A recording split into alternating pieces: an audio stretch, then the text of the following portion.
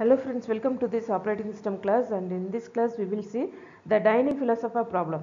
Under this class we are going to discuss the definition of Dining-Philosopher problem and solution to this problem and drawback of this particular problem and solution to this drawback. Okay, all these things we will see in this class. Dining-Philosopher problem. Consider 5 philosophers who spend their lives thinking and eating.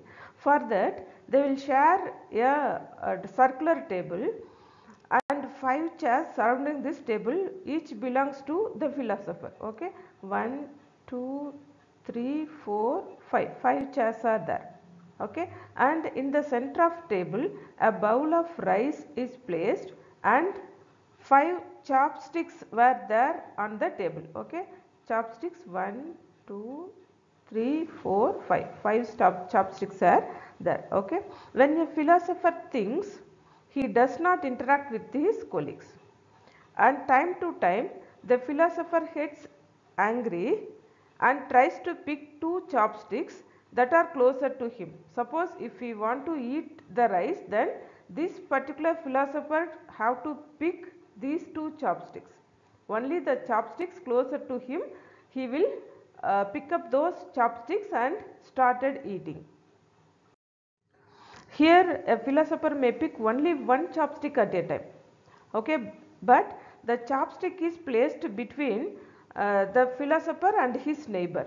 Okay, suppose if the chopstick is holded by this particular philosopher, then he cannot hand this particular chopstick, so he have to wait. Okay, and when the philosopher is hungry and he has his both chopsticks, then he started eating until he finished.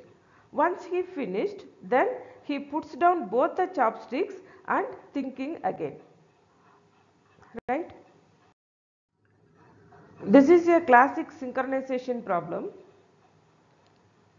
Consider all the philosophers are processes and chopsticks are resources. Okay, chopsticks are resources.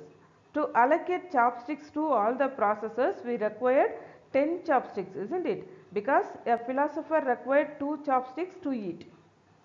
But here we are having only 5 chopsticks. Then how do we allocate these chopsticks to the philosopher? Okay.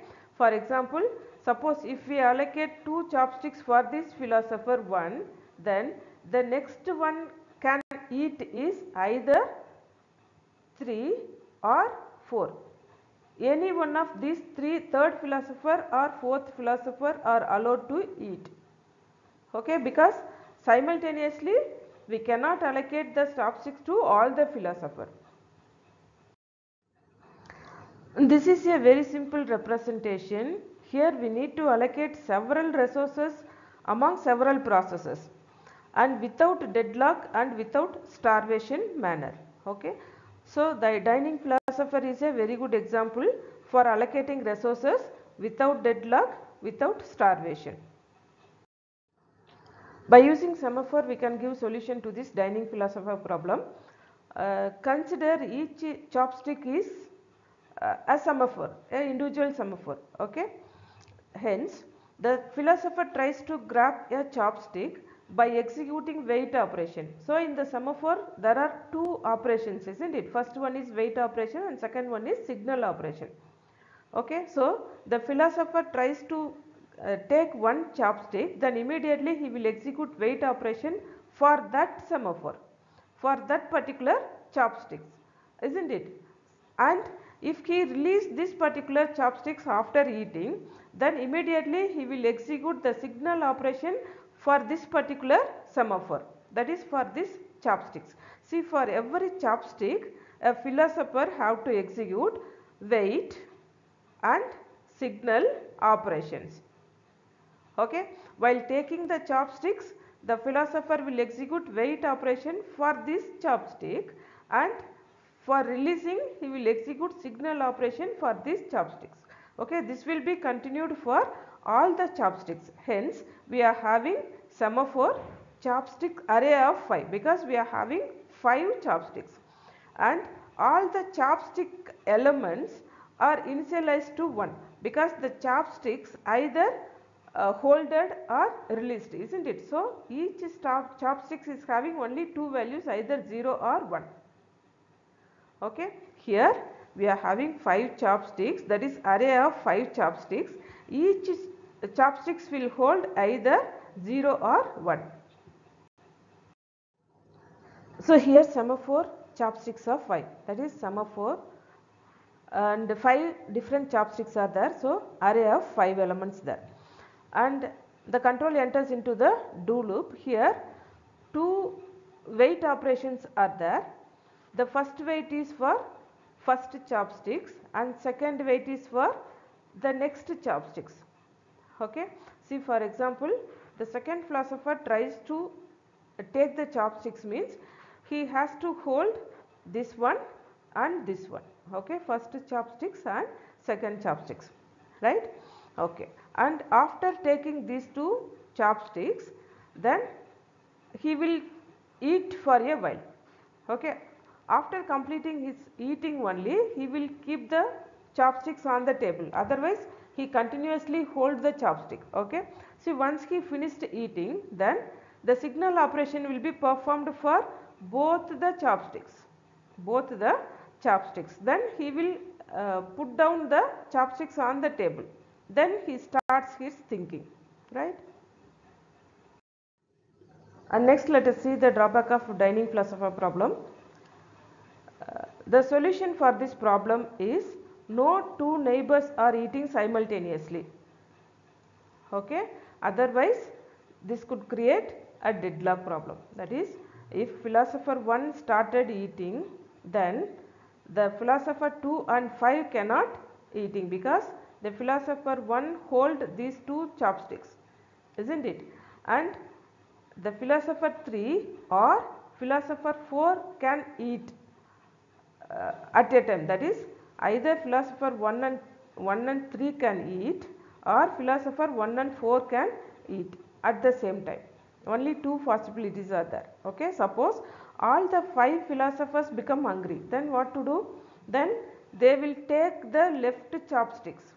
Okay, everybody take the left chopsticks. Then what happened? All the element of chopsticks now equal to 0.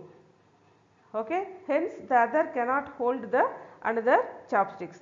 So each philosopher tries to grab the right chopsticks, right side chopsticks. He will be delayed forever. So they never get the another chopsticks, hence deadlock occurred. The solutions to the above drawback. There are several solutions. First, we have to allow maximum 4 philosophers on the dining table, hence we can provide more number of resources to the philosopher. Okay, that means simultaneously 2 philosophers can eat, isn't it? So maximum we can allow 4 philosophers on the dining table. And second one, allow the philosopher to pick the chopsticks only if both chopsticks are free. Okay, if both are free, then only the philosopher are allowed to pick the chopsticks. Okay, for that we have to pick the chopsticks in the critical section. We have to put the picking of chopsticks in the critical section, then this is possible. And the third one is use asymmetric solution. That means odd number of philosopher can pick his left side chopsticks and then right chopsticks. Okay, and all even number of philosopher pick his right chopsticks first and then left side chopsticks.